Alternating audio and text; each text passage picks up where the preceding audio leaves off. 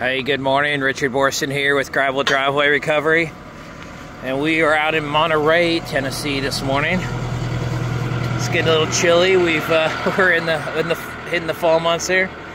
We're working on just a small project today to get this driveway back where it needs to be. So getting rid of all this grass, bringing in new material, getting this graded out so that it's handling the water that's coming through here. And so that's what we're going to work on today. We're actually not doing the whole driveway all the way over there. You just gotta, the owners decided to pick a specific area that they wanted us to focus on, and we're always happy to do that. So that's what we're working on today.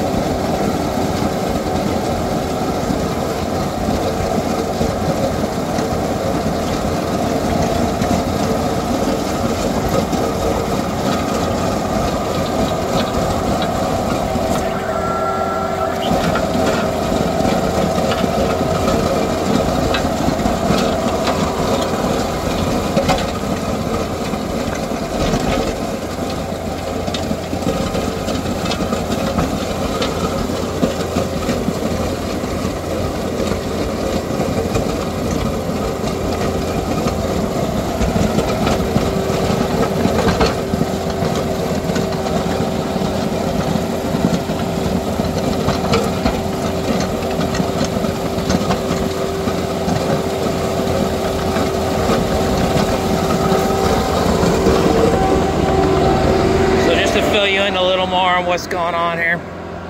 So we've got a lot of water that's coming down this way and water that's coming down over here. And so one of the things we've got to fix is how this water is going to be coming across this driveway. What we're going to do is actually try to cut through here a section that captures this water and moves it over here. He said that the owner said that they put a French drain in here. He said it helped a little, but didn't really fix the problem. And that's always true. French drains do not work for moving water.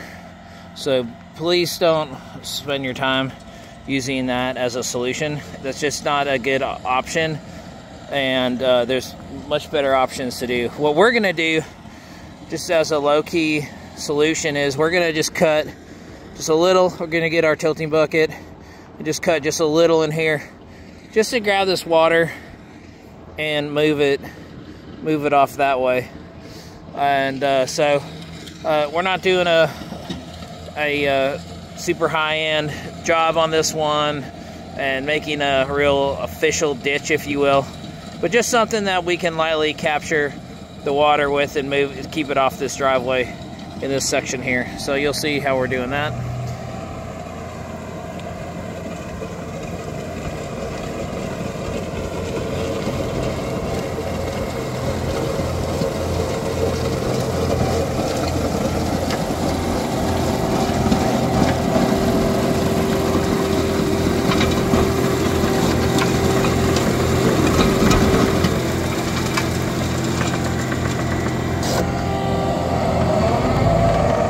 So here's where we're at now. If we use the grinder, gotten this turned over. There's a little cupping in here that definitely needs to be fixed, and that's happening because the water's coming down here. And I believe he's been box plating it. But we got all this turned over. You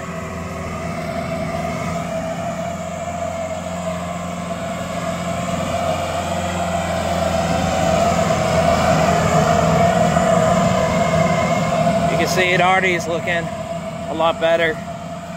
The one thing that's nice about this time of year when it's rained a whole bunch is this material just gets really soft and it's easy to work with. So we're again just coming up to right up into here, and Joey right now is working on, just got to get the material where he wants it to be. This actually wasn't part of our scope in here, and technically isn't, but we just didn't, I didn't like having all this done in here, although we're stopping just short of that area. Again, just choices that owners make, and you know, everyone's got a budget and they wanted to spend their money specifically to fix things and not for aesthetics. But I just didn't like this not being included, so we at least turned it over.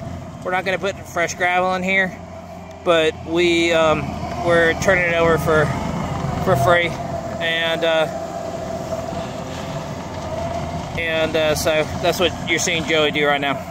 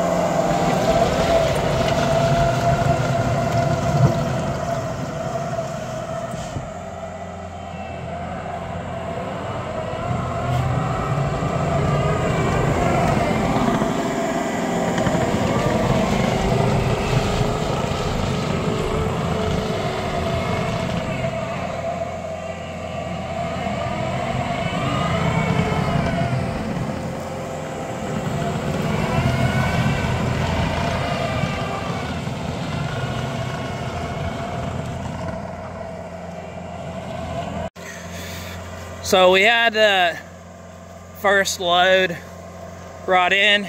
Sorry I didn't video it, but we were having to rearrange vehicles and get them positioned where so he could get in here.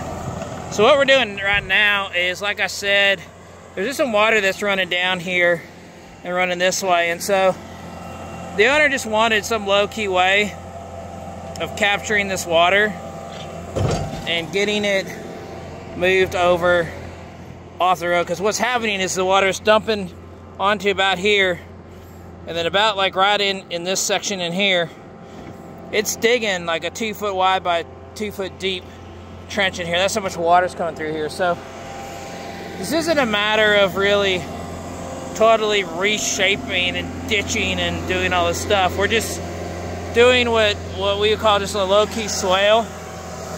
Just something that can let the water know, hey, don't go on the driveway. Just ease on over this way, and then, you know, keep on your way. So that's what Joey's doing here. It's we'll call it the low-key swale. You heard it here first.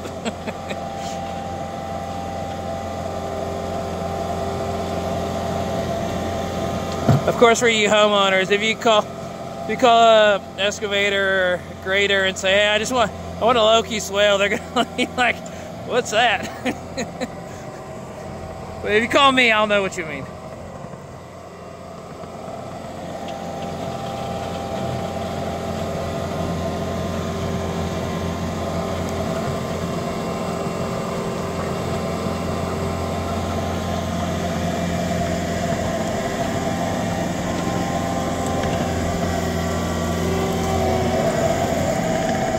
We found a brick.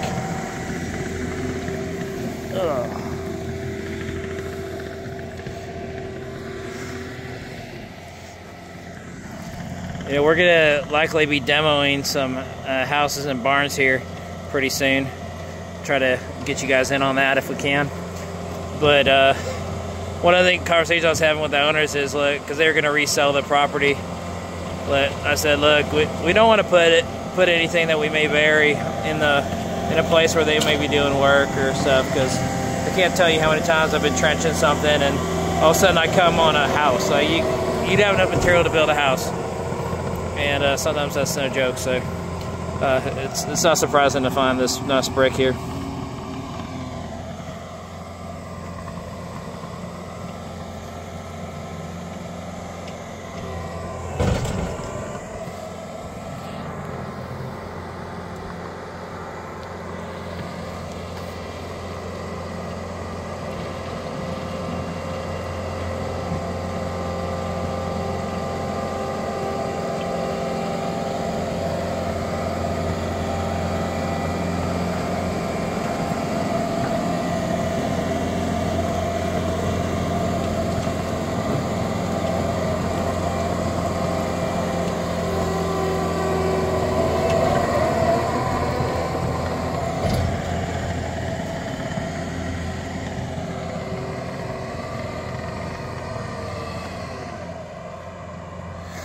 Okay, so what Joe's doing is he's made this cut here, and then now what he's going to do is make this other cut, and just basically at this point he's just going to take off that grass there, and maybe a little more, and then he'll have it's just a little trap.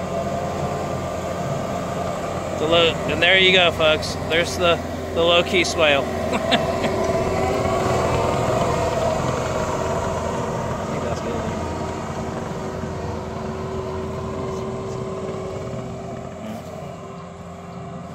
Now, normally we would not be doing this after we brought in the gravel, but Joey and I had a little, well, we talked about it, but kind of in the midst of shuffling things around and everything.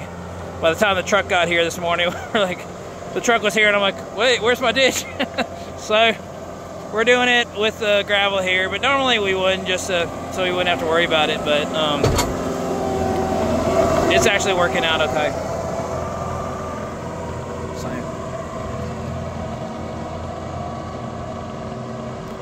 So now you can kind of see what we're looking at here, and the way that water is just, we're not here to do a lot. Sometimes less is more, and so we're just wanting to get this water so that it stays, so that it stays off of here.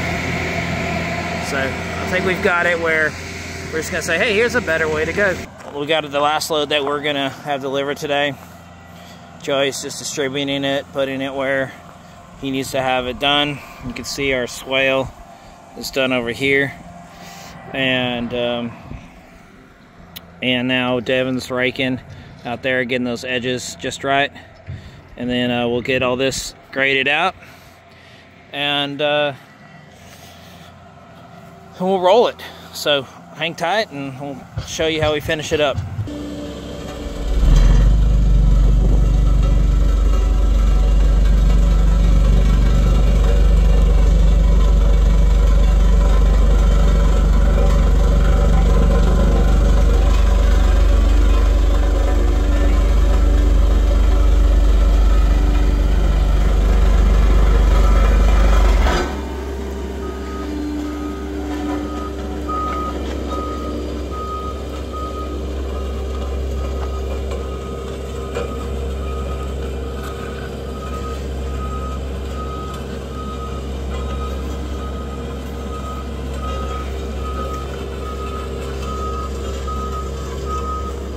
So I want to show you the difference here.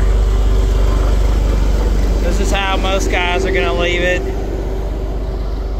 They're going to back drag it. It'll compact it a little with by tracking it, and they'll compact it a little with the bucket. And then I want you to see what happens when you actually compact it with the vibratory roller, and the difference. And there's a big difference, and there's a performance difference. The functionality of it is different. It feels different. So I wanted you to see what that looks like.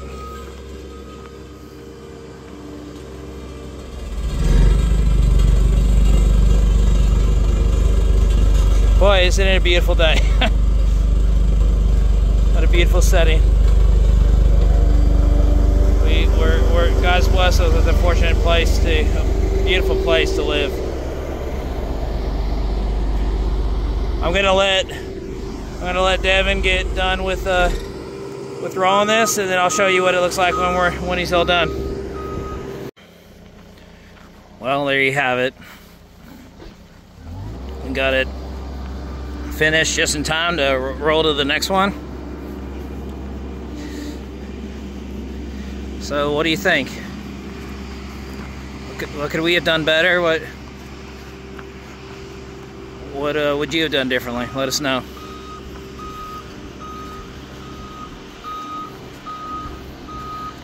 And I'll point out that that's the area that we just turned over. Had a bunch of grass and stuff in it. We just turned it over and then compacted it again. So you can see kind of the difference between what it looks like when we bring in new material and then when we just turn over the existing material and compact it. Appreciate you all coming today. God bless. Hope you have a great day.